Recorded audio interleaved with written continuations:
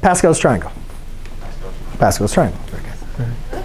Good job. You got it. OK, so this one is not saying expand like that other problem. The other problem was kind of a lot.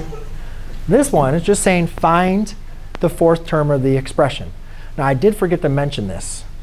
But when we have our expansion, your expansion is separated by monomials.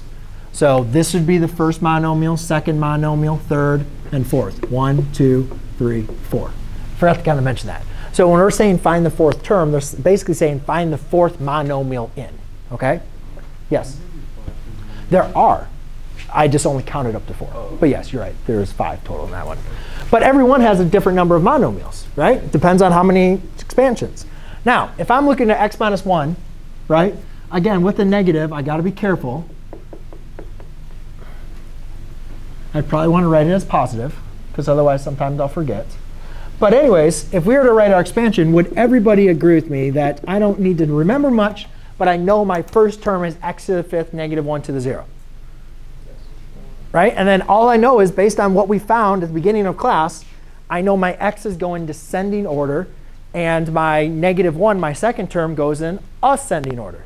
Right? That's, I mean, it's been the same. You guys noticed it was the same pattern. So therefore, this is going to be plus x to the 4th, negative 1 to the 1st, plus x to the 3rd, negative 1 to the 2nd, plus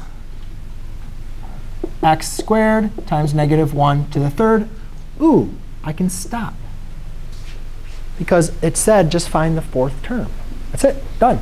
I don't need to do any further. We just need to figure out what this form is. OK?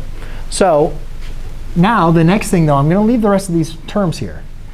But we just don't need to simplify them like we did in the last example. Because I'm not asking for the expansion. I'm just asking for what is the fourth term. Now, the other thing, though, is we have to figure out using Pascal's triangle. And by using Pascal's triangle, we have to the 5th. So that means we need to use the 5th row, which is going down to the quintic. So therefore, my coefficients would be 1, 5, 10, 10. Right? You're multiplying each of those by 10, by 5. So therefore, this becomes plus, so it's 10 x squared. Negative 1 times negative 1 times negative 1 is negative 1. So it's a minus 10x squared. OK? And that's it. That's all that's all that would be on your test.